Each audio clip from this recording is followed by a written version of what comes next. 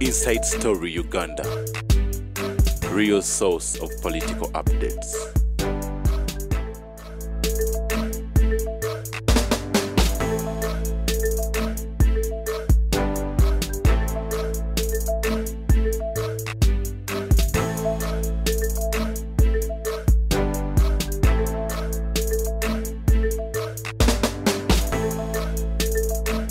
Ekyafaayo ekyokumpa ekyafaayo ekibadde kinjogeza ku kiri ekyo kyokuba nti tukkirizibwa okubeera n'opinion ez'enjawulo but not on facts. Exactly. Kakati gwebeera mu Katoliki, nze mbeere mulokole, omulala abeere mu Anglican, omulala abeere mu Seventh Day, omulala abeere mu Orthodox.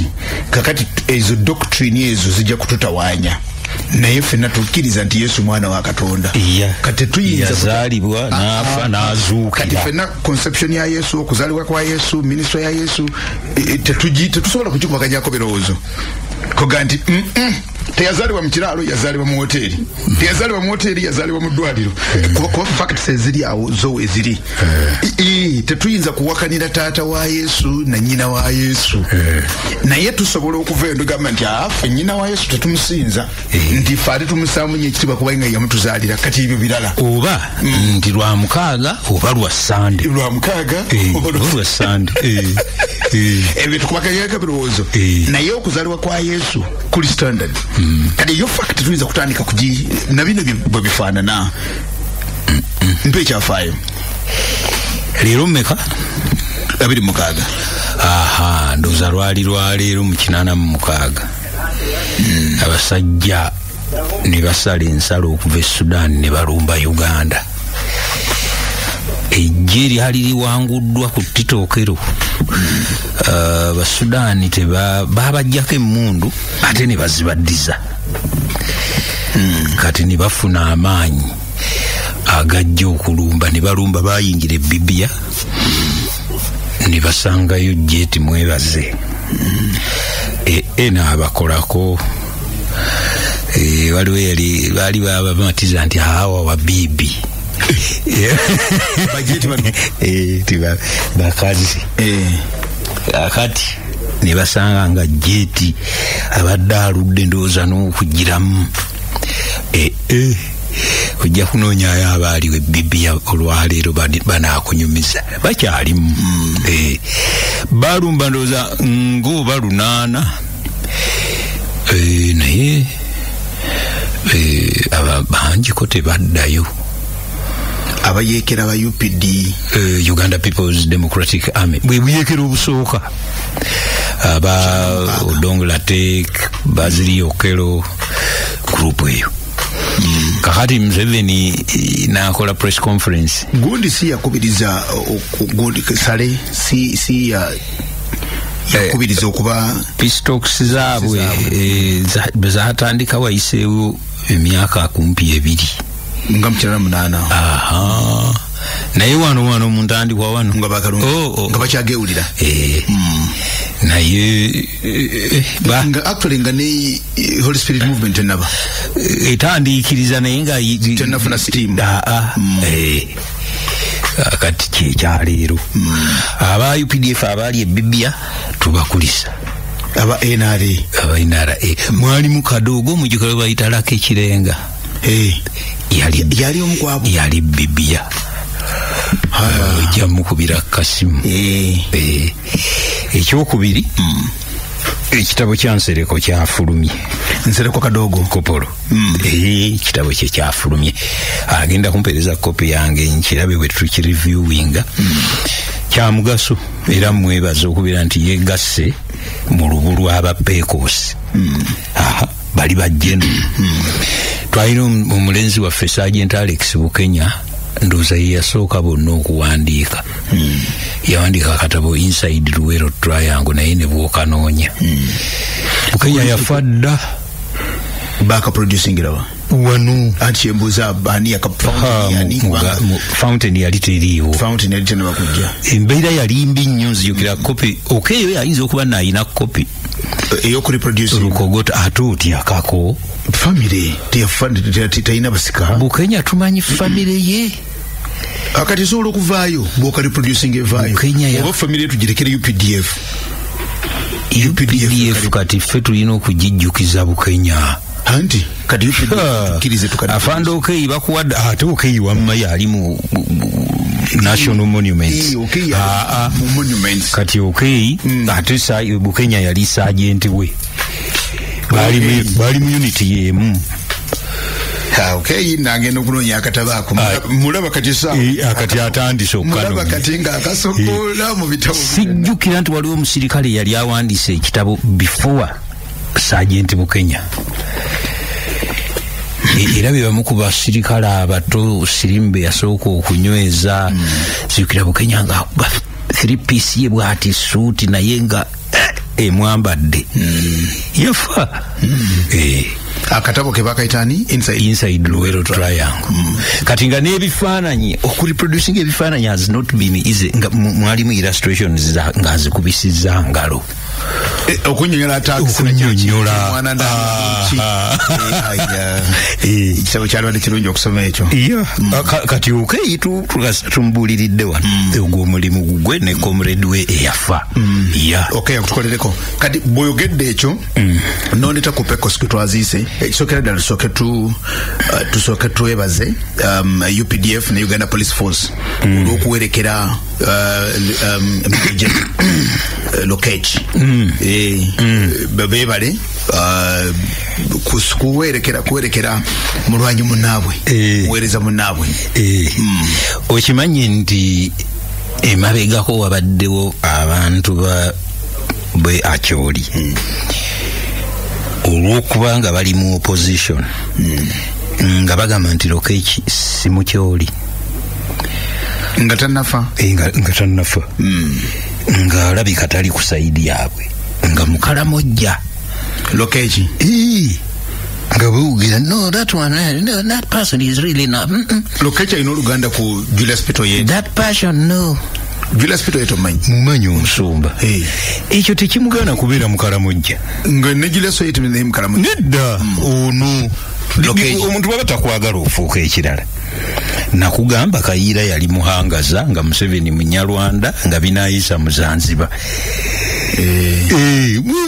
naye bwe yafudde ssebo be basoose okuba nti eyamuseetu tumwetaaga benyini mbamanyi ng'eyamuse naye bamumanyi anti yinza okuba gavumenti kati gavumenti baagala lipooti eyamuseetu tumwetaaga oba Museveni anti kati baagala wabeho okubuuliriza ku mwana waffe nga Bakyoli babuliriza abo va ku Bakyoli abo bennyini ze benkugamba bulijjo abaloza nti Mukaramojja be bagala tokubuuliriza omwana waabwe ogubabulina oba nedda obubeeko tunulira spirit mwe babuuliza atabadde mwana waabwe kati waabwe baali badde bagaa nti bana Abakolomojja mutuyambe ku muntu wamwani amuse nti tumuwonye twandibadde tumuwonye kuba jjukira alabika wa NRM Lokech kati ekyo nga kimufudde Omukaramojja kati bwe yakutuseewo omwana waffe jeno waffe megwe bamutuse Karamojja anti ye Lokech mukyoli naye baba tebakwagala ofuuka ekirala kakati no bwe mbadde nkuga tukulise era twebaza aba UPDF Uganda Police Force of course n'abantu abalala bonna gavumenti okutwaliza wamu abantu ababulijjo ne family of course kati ne community ya Acholi olw'okuwerekera General Lokech ekinjogezako ekyo kyekyokuba nti waliwo omuntu eyampeereza kanoti ngaga nti lwaki bajjano bawano bonna bafa clot kakati naga nti Mayombo yafa clot Kasirye Gwanga nafa clot Aronda Nyakairima nafa clot Kuteesa yafudde clot kati noono afudde clot nemuddamu nemugamba nti ate Karuhanga ye clot yamuwonerawa Alwalevi nemugamba ni Julius Oketa nemugamba nti ate Oketa ye kloti yajiwanirawa former army commander Kazini ye kloti nange ne mulistingirayo ngate era kubanga obulwadde bwa oba yabadde forwardinga anti era nayenza nti yanforwardingidde kati gona adina okuddiza nga ningera mugamba nange nti kati nawe kola backtrack process eyo nawe bali ogende ngo babuuza bo bajjeno bano abalala bakazini ba oketa ba bo kloti zabatya zitya kubanga kirabika obulwadde bw'abajjeno bwa kloti nayo kiraba ekyo kakati mukunyonnyola kloti ya lokage bamukuba jabu yeyavaako kloti bwati bwe yakunyonyodde yani oyo mukwano gwange lyerinnya lye abasherenga nerinya bajja kuwulira naye mukwano gwange naye ng'okiraba mikwano gyo be batawulire bubi nti oyinayo n'oyo nedda kakati nze si mukwano gwange ndowooza bw'atyo anti kyengugati kati mikwano gyo bawulira batya nga oyinayo n'oyo kyenkugamba kuba gwe ofudde kuba amannya ate sina bwe mujjako baga ati guilt by association sina nabwe mujjako waffe well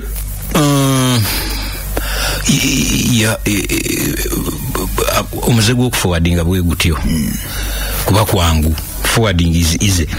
Njagala okwebaza omulenzi omuntu aweereza message ku makya wano naga nti weebale kukya gundi ebyo ebyokuforwardinga nosanga nga message yemu nga mukyala oba yenna nkabirwa oba yenna mukyala yakubisimu nga wenajja nankumbi naga nti zenna gundi nga 5 naye kyebakuleetera muno n'omulala nakiforwardinga nogwako bandozi naye ofunye ebintu byebimu similarly nja kukutuma ogambi bakama baffe wano banoonye ku musajja eyakoze interview ku Bukedde about airtime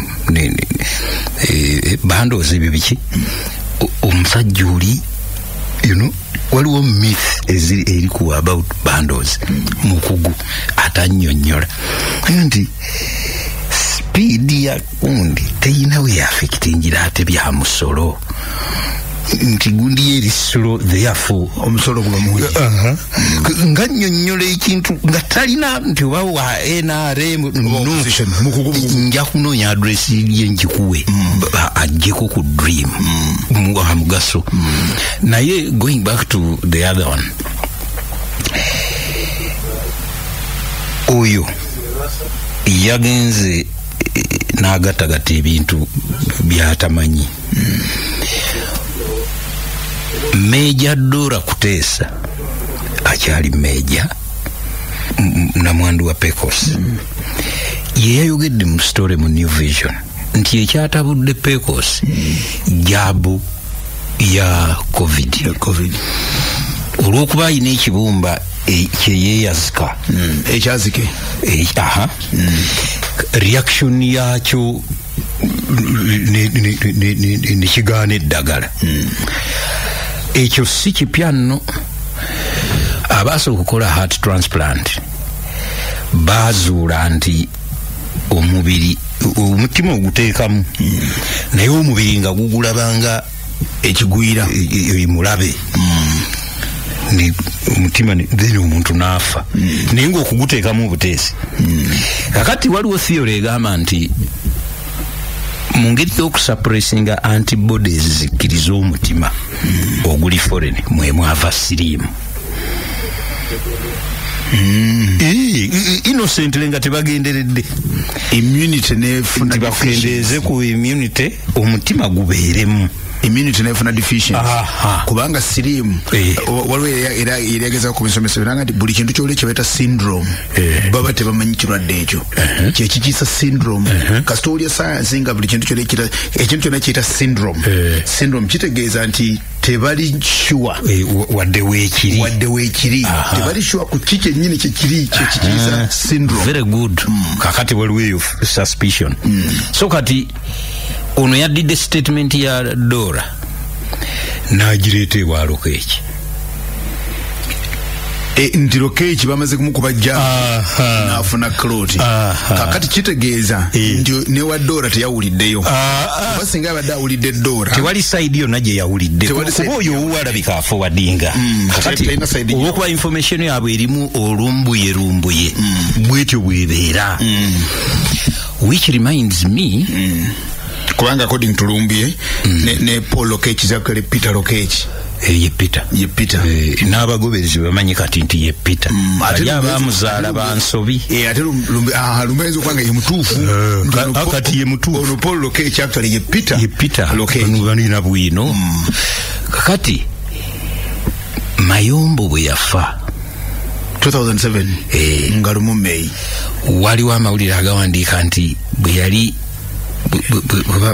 death declaration iraga nti washenzi wamenuwa washenza wamenuwa nti abasirusiru ono banzise nekikwata akati kozi wange nti bakyakisaculating era kati kyatambula washenza wamenuwa kakati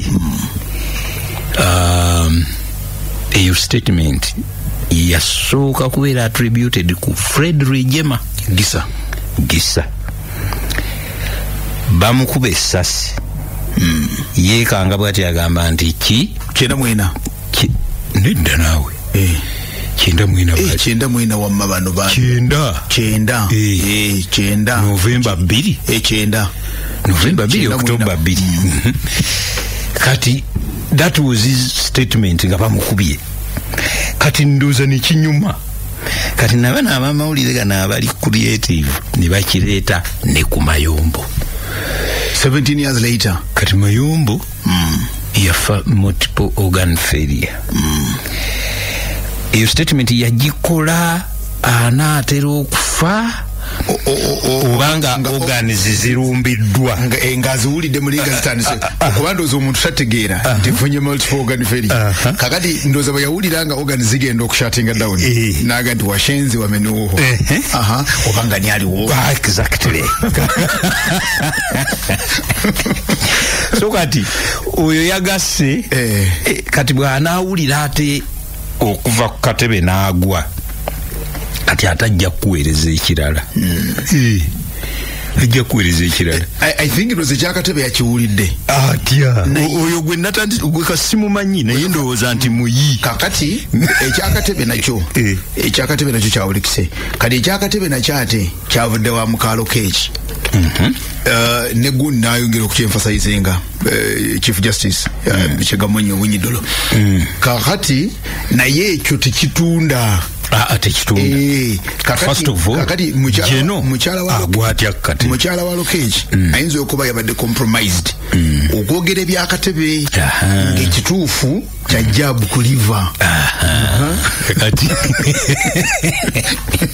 nga ne dokita we era naye yabadde compromised n'ayogera ebirala. You know how many people you have to kill ng'okoze ekintu bwe kityo ng'ogezaako okusuppressinga information ye omanyi abantu boteekwa okusirisaawo baleme kubaako kye boogera kyenjagala okukkirizaganya nabo big people I think should die in a spectacular way ndowooza let's be fair tikazini bamukubira eyo mu Busiraamu kiwuli ndowooza nti eholo geno fomame komanda kati nga kyebagattako simanyi omugo gw'olweyo omutwe gwe guba gukaluba nnyo bw'abeera geno guba gukaluba Lion of Mogadishu battle tested kati ndowooza somehow Levi Karuhanga eyasooka Lion of Mogadishu okukomba ku basajja abo yafiira mu buliri Levi Karuhanga wamma ye wafidde nga tali mweno mu court martial nga ndowooza ne mu court martial yali yafa nga mukugu nnyo naye yafiira mu buliri Okita Julius yakuba abayeekerere waffe Teeso amawulire g'okita gasanga waffe salama kuza ku mukadde yafiira mu buliri so kakati ndowooza sentimentally babandi badde babafanga byanti tanka janjaba ne bamutwala mu ddwaliro ne tukola Kasiri Gwenga naye yafa agalamidde nafa kati ndowooza wandibadde obanga bamukuba nuclear bomb kati nga ye yamutta okumuweesa ekitiibwa naye okulwala mbu Kasiregwanga yalwadde ne bamutwala yagudde ekigwo ku bisenge byonna bye yatendekebwa okuwalampa naki naagwa ekigwo kati biri mu bwongo bw'abantu eriyo n'abalaavu naye ate eriyo nabano abaseesaamu mu bye batamanyi kati ze kategori z'ebbiri. Brigadier Pierino Okoya oyinza omuyita jjajja wa modern soldiers in Acholi, naye bamukuba mukyala we anaabira ku lubalaza. Mukyala we brigadier yali anaaba ku lubalaza ekiro, kati abatemu ne bamulaba nga anaaba bwali kiro oba guloggulo bwe bityo. Kati naye nga beetaaga brigadier, kati ne bamukuba. Kati bw'ate brigadier n'afuluma, ani ali ku bibi wange, naye ne bamukuba. Kakati naawe olwosobola okugamba nti nga brigadier anaabira atya ku lubalaza. Kati goyinza okwerabira nti ate ennyumba ez'okumuliraanaawo tekwaliko eyina na lubalaza. Kati okirowooza kati naye katitebereza brigadier okuba nti yafuluma okutaasa omukyala, kati nga ba escort kyokka ali kawaabwe akyoli amanyi ali mu mirembe kye ali bantu be gye bamutayimingira. Kakati kino ekyakaziini ekya Draru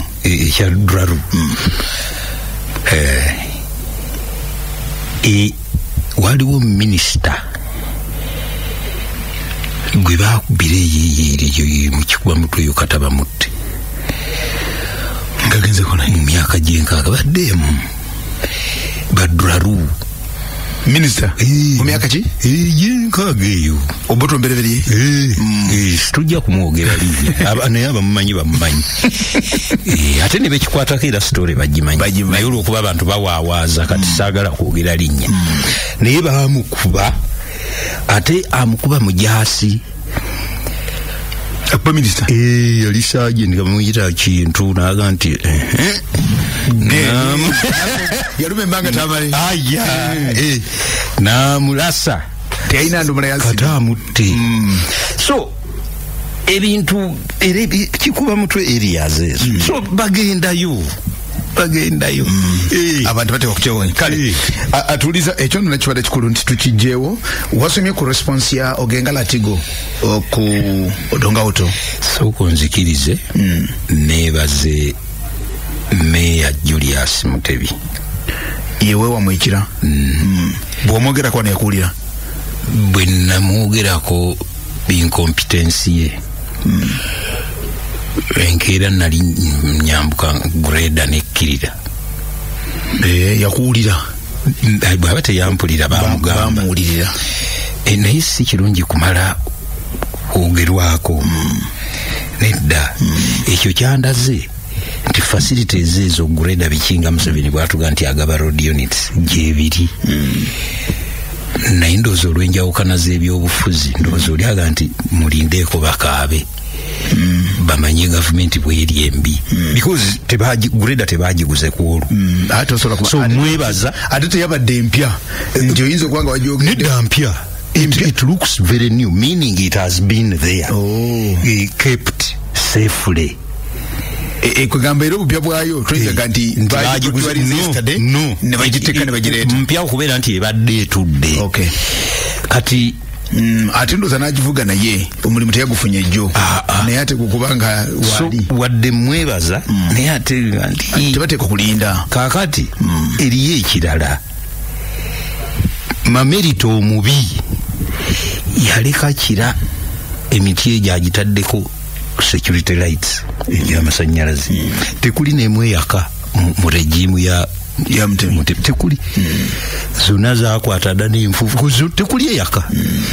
Kati engeri gyenkyogedde ogenda kwewuunya nedda nja kusanyuka nga bazitaddeko naye bwe tunaakolanga kati then ye bw'aba ayogera n'abantu ku security rights abagamba ati atabagamba Museveni kakati neeyo ye decentralization. Latigo yakomezaawo omuliro. Latigo yakomezaawo aya kuba nagambye wano mu special nti Odongo toyandisomye ekitabo kye.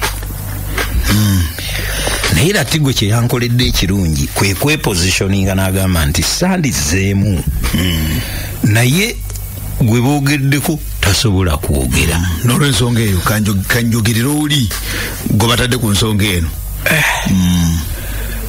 Era ng'olaba nti Latigo nga talina beef yeri personal ekono kubanga ono mulabanga yabadde n'ekiruyi kye ekono era naga nti kafudde kantegeeza ensi nayiwaawo episode esooka muka episode okubiri n'agiraawo nga bw'owulira Odongo nga ayogera sitole bw'oba agisoma tukwe wagisoma ng'olabira ddala omuntu ow'emirembe gwe bakinnya gwe batawaanya kwegamba omuntu atabangako ataleekanianga na ku muntu kwegamba ng'era olaba nti naye ddala loka ekyo naalinga yafuna omulimu nga ono yeka yamuleese kwegamba assignment ye yali yakujja kubonyabonya bali babiri Odongo n'omuwala gwe yakuba oluyi due to some traffic problem babiri abalaga obubi bwa lokeeki kati anti ogenga Latigo naga nti olwokubanga kati oli ogugwo gwawedde tasobola kudda kwewozaako nagamba nti oba kino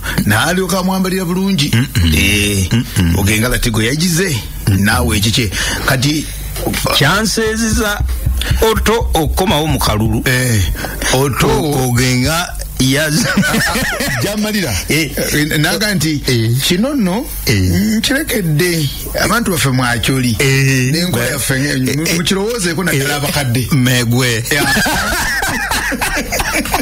mulowooze ku mbeera eno ku muntu ono nange namulabye nga yafundikidde ngalaga nti ono waffe ono tulina yawunzise yagedde ekyo naga nti kale oli katumuleke yewaka emirembe naye abakyoli abantu baffe mulowoozeeko ku mbeera eno wano katumuziike banaye lokeeki awumule emirembe ye byebalugu yakoze katonda nyo nga tunava ku lokeeki obadde ndowooza era obiwulira ebya who is in charge of police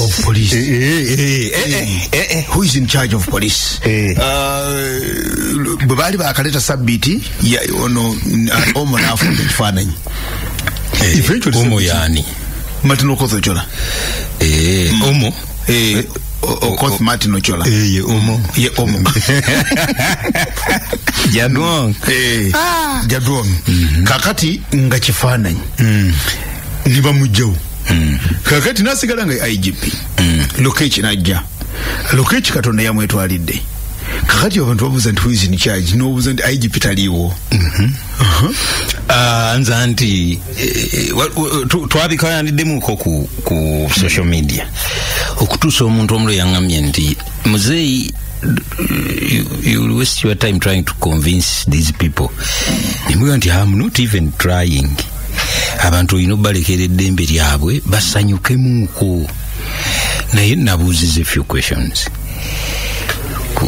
oli yage nti bwe yawuliriza eulogies n'amanyira ddala nti omutalina wa kifaananyi bufaananyi ng'agasemu neya omo yalagidde ddala nti omo abadde akwatira oli nsawo neologia omo kakati nembuuza nti gwe okumanya nti omo ye w'amaanyi onoomala kuwulira eulogie ye kyoyagala kati omo alina kumala kufa osobola okuwulira osalewo oba ddala abadde IGP kubanga kati ono yafudde naye oyagala nga ono yafudde ate twogere ku balala kenti kyaze yaleeseyo topic mbuzimanyi what is the next assignment what is the next the incoming one asubira ki incoming asubira orders from his superior kubanga ne human resource man yawe clear ona akola kino peta ejjo akola kino police act weri and one thing about Omo tanyuma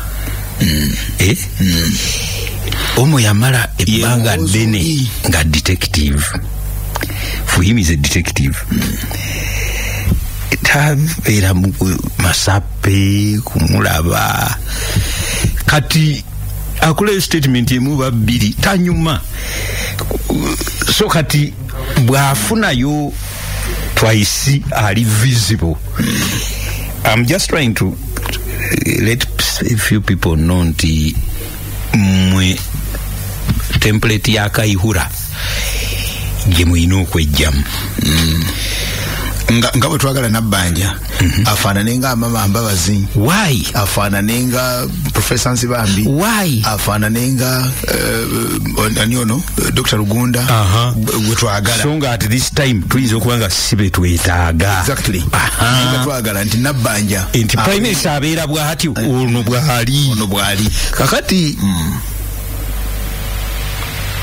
Kaihura nze ne Mulindwa Muwonge twamulabula many times ate ku programs nti oyogera nnyo afande osooka ku scene of crime nokola statement twabategedde noyagala ogikyusa ate gwe munene so nga ate ebiseera Kaihura byabeererako nga alina basenkumbi alina bannabakooba alina bano beenanga nga alina muleke kitagaliremu gw'onojja oluvannyuma noga nti ano wano kuba bano bannabakooba bonyango baibuni senkumbi nga bwe batomera gwosobola okujja actually mulimu gwabwe n'okutomera it's part of boba dukana speed katika nga batugambe nanga njayo nanga ajja kujagamba nti alo keeki teyafudde clot empologoma yamutomedde nitubeera mu friends kati omo najja oluvannyuma nti okusinziira ku basawo police pathologist ne gundi baatuwadde kino so kati afande Kaihura ye yali units zonna zeekutte spokesman pathology kati era n'atomera ngera bwe byali mu bino byonna ebyabanne banda olaba ng'ekyanne banda kyafiira mu Kaihura kono gya Kaihura mu kyafu nti lwaki eyasoose okujja ebyo byonna kakati detective Omo ndowooza kati mubasoma ebintu aga nti otyo tugenderaawo nga bwakola emirimu gye kati laba bwajja afuna deputy bwe bafaanana Sabiti nga ne Sabiti naye omugjamu ekigambo ola Sabiti obutendeke Sabiti nga afaanana ne Omo era Sabiti ku handover wajjirayo bwino laga nti bino bye mmaliriza nsaba abantu baddemu basome ebintu Sabiti bye yakola statement gye yawaayo ng'akola handover ng'akwasa lokeegi era nti bino bye mmaliriza zino ze groups zetukesse bano betuneutralize nze awatali ndere tebyalinga bya mawulire luli tebyalinga bya kumpewo kati lokeegi naye yaze n'enkola ye ate nga ng'omukugu mwagala mwawe ekiri flashe it is true kati olaba najja naga nti first of all fe tumutaginze the Lion of Mogadishu ekyo kyetaagisa nnyo mu force ng'oyinayo oyo bw'atyo kati nalyoka wa warning ayagala okufa gula kofinio ajje n'ekiramu kiteeka wali kubanga akimanyi abadde eri nga ndowooza byagamba n'aba Mogadishu abali shababu naye jjukira nti Omo yakola statement yemu naye bagijjukira eyoga nti bano tubakuba kubataasa naye bagijjukira yama omu yagamba okubakuba ate tujja bakuba kuba tubakuba for your own safety era tujja bakuba tujja bakuba tubataase tubagirayo oluga ani akijjukira kati yabeere ate waliwo abasirikale bwe batyo gye bali simanyi oba mukwano gwange Fred Kiyaga akyali mu poliisi tosobola muwulirako Fred Kiyaga yali mu special branch omu oba gyali lwaki mbuuza because simanyi oba gyali even is there they don't talk they are just doing their work kakati ababadde bagamba nti Lokeki yabadde abalemesa okuyiika ku street kati engeri omu gy'atannafuna deputy mujje ebayike ku street ensonga ezaali zibayiwako olulina kati ze zikyaliwo nedda nti ono yeyabalemesa eyafudde baali tebalina kigendererwa anti baatyo ono ng'agambye nti tebazirina kati yafudde kati beetaaga coffin kati anti tebajja kufa tewaliwo bakolako kati tebeetaaga na coffin eriyona atalina mugaso kati bajje kuno badde kifaananyi obufaananyi kati okay kasokiza nogamba nti omusirikale badde akuuma ku dduuka bamugjeewo balesewo kano akantu ke bambaza essuuti kati jangu bbe akati era simirale nedde ekyo wankireke okitidde gankireke obadde ogenda kitwala gankireke kale kati nga bwekidduse kiveeko amasomero nakulebye olina wa postings nogamba nti amasomero tugakozesa nga contraceptives wadde otegeezaki nalabye abaana ba university nga bagamba nti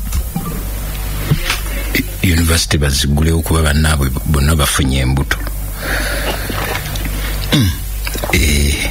nga of course baagala okusoma aba university baliwanidde aba university okufuna embuto anti bafunye embuto olwa lockdown ndowooza ensonga y'okusoma nkulu naye olw'okuba bakireese nti kubanga bannaffe bafunye embuto ndaba nti kitegeeza nti amasomero ge gagema okufuna embuto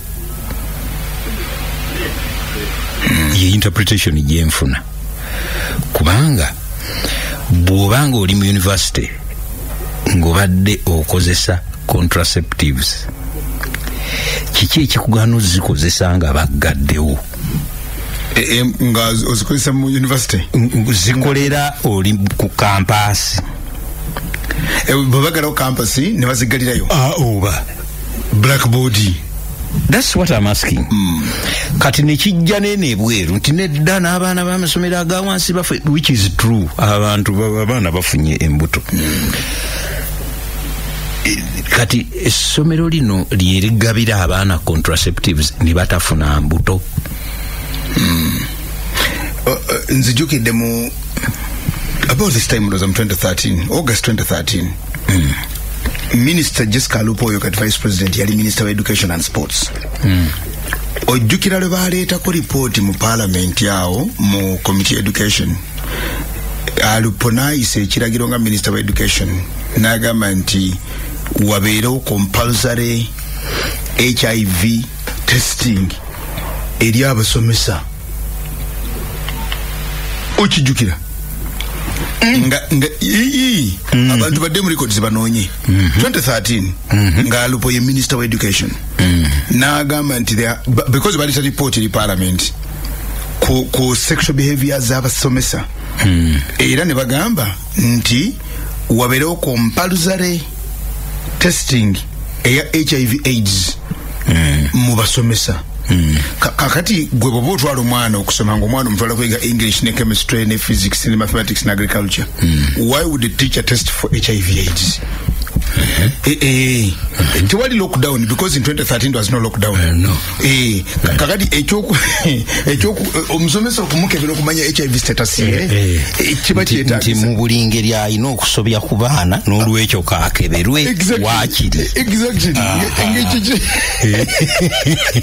Kubanga ekimukebeza ng'ate asomesa busomesa kyali badde ki era kyekyo Museveni kye yagamba mu 8 oba 7 nga bagamba nti Museveni akoze bubi okwogera nti Uganda eyina siriimu kubanga abalambuzi tebajja kujja tulinaga nti nedda baba bazze kulaba bisolo ate banaalwala bati nedda ne siriimu abakwatiraku bazze kulaba nkobe mazzi ate siriimu abakwata agenda okulaba olutindo agenda okulaba source of the Nile toyinza kulaba lutindo n'olwala bajje naye gye bajje eriyo siriimu kakati g'obanga oyagala kusukka ku nkobe ojja kulwalira esiriimu kakati n'ekyo so really kuba kiri nyana ekyoyogerako nti abantu balinga bagamba nti ekizibu kiri baana kubeera waka so safety y'abaana kubazayo ku masomero but 2013 8 years ago nga abasomesa minisita yakizuula minisita akyali mulamu olwaleero yasooka ne kuba minisita kati ye namba 2 eggwanga yagamba nga amaze okusoma ripooti y'akakiiko ka parliament aka education nga kagamba nti n'alikomendinga naga nti abasomesa basooke babakebere tumanye kubanga omusomesa ataatawanye mwana omusomesa atakwate ku mwana lwaki mwagala okumanya oba mulwadde oba si mulwadde naye nga ate babeera ku ssomero kuba omwana aba agenze kusomerera so kakati natunulidde nti we are denying responsibility. Fenna tutandise okuzuula ensonga lwaki abaana baffe tetusobola balabirira tubalekere essomero. The school will not become the parent eyo nsobi na kino kyetewekwasa nti there is general redundancy omanya abantu booleka waka then kati lwaki obalekawo bw'ozuula because emmese z'awaka tuzikola tuti ogamba bwa nti nnyina emmese omanyi nyine mmese omanyi zireke waka omanyi zibeeraawo zikulira ennyaanya zikulira engoye era zizirya kuganga ye story then of course omuntu n'ateekamu gavumenti ye etatutte buvunaanyizibwa kusomesa abazadde kulabirira abaana baabwe kati gavumenti esomesa abaana n'abazadde nenta gavumenti erina okusomesa abaana n'abazadde I give up very quickly gavumenti yaani kubanga ndozira ya NRM so kati ki ekiteekwa okusomesa abazadde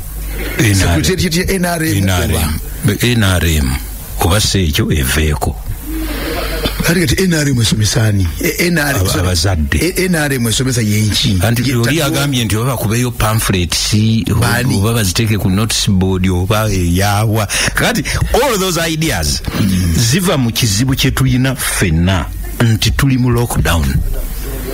So tetulina twejjirako bintu tuli redundant, we don't know what to direct our energies to. We have ideas and every idea seems to be working. Yes, kati n'abaana ba university mu kifo ky'okutubuulira message ey'okusoma batubuulira kubataasa mbuto. So how do we explain pregnancies in school? Kubeera abaana ba university bafuna embuto nga university nzigule baba babadde ki? Era bwe baba bagraduating wano tumanyi okubayozaayoza tuga nti mwana weebali butaleeta diguli ndala babyogera abazadde bulijjo ne baga nti omwana omutume Makerere laba diguli gye yaleetamu ng'olwono balaga baana nti bwe bamutuma okuleeta diguli okusoma diguli yaleeta diguli eno era avuddeyo nga tazaaliddeyo ku university nga bamwebaza okuleeta diguli entuufu ate nga tewaba lockdown. So kati wadde tuyina threat y'obulwadde waakiri tulwale naye nga abaana tebafunye embuto ate nga bembi bisoboka. Of course tusobola okubalwaza ate nga n'embuto bazi. Yes, kuba kati gwe bagamba nti amasomero gaggulwe tutaasa abaana embuto ng'otegeeza nti wadde waliyo threat ya covid. Ekya covid kirala. Therefore at the cost lwaki tetupraisinga abaana abatafunye embuto. Actually kyemala yalo okuddako nti percentage y'abafunye eyenkanenkana etya ku batafunye. Exactly. Kubanga we are glorifying abafuna embuto era kati kwe twagala okutambulira. Nabuuzizza omuntu omu setting agenda nti oyina ku figures nampostingira ekifaananyi, waliwo ekifaananyi kye baakubanga waliwo layini y'abaana abayina embuto babakuba mugongo. Now I don't know how authentic that picture is, naye of course olina okuprotecting identity z'abantu I think. Naye okubeera nti eri essomero lyayina layini y'abayina embuto ndaba mu creativity. Ng'essomero bali mu uniform balyogerako essomero balyogera baali batunudde n'eri naye bonna bambadde uniform kati nga kirabika basangibwa nga bebe embuto era ne basimba layini eyaabwe mu lockdown munera eno baba kunganyiza bonna bali baklasika kubanga baguliyo ba candidate we all of them candidates anti je nkugamba nti candidate kokera bafuna embuto kati nimuga nti socio is it NGO kubanga bwebera NGO eyinza okuba naye enoonya engeri gyenefuna funding era yinza okuyazifuna. So kati tubeere careful with these figures. Majority be bafunye embuto nga kyenoonya muntu kuŋŋamba nti amasomero gabadde gagaba contraception naye kati maggale naye tewali yakimu anti nti ku ssomero bamuweereko contraceptive naye kati olw'okuba waggale abazadde tebakikola.